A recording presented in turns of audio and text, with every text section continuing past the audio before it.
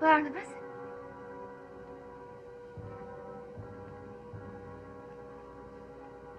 What are you doing? A ritual, I suppose you'd call it.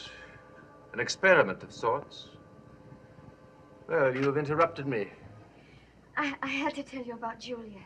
She was so upset, she never even came down for dinner. Well, perhaps the estimable doctor was resting from her shock.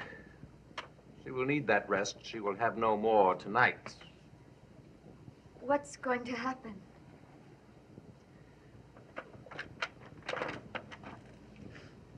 An Indian I knew in Barbados long ago taught me the secrets that he used when he needed enormous power. A brilliant man. His tongue, he said, spoke into the ears of the gods. It was true. But society, my dear Carolyn, seldom is kind to one as privileged as he. He was jailed and tried as a warlock.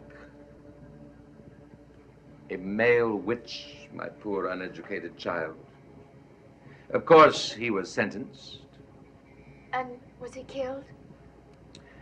When the soldiers came to hang him, the cell was empty. He escaped? Yes.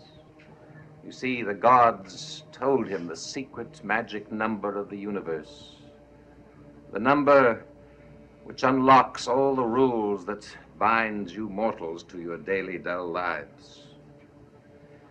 The number is whispered so deeply into the soul that no one can remember it without using the magic. Oh, Barnabas, really? You doubt what I tell you? No one believes in magic numbers. Next thing you'll be telling me you can conjure up a ghost. No. Although there's one that I live to see. The power that the Indian gave me is the ability to plant a germ in someone else's mind, and then, of course, to watch the disease spread. Barnabas, perhaps I'd better be going. No, you mustn't, my dear Carolyn. You are a witness. You will no longer doubt magic.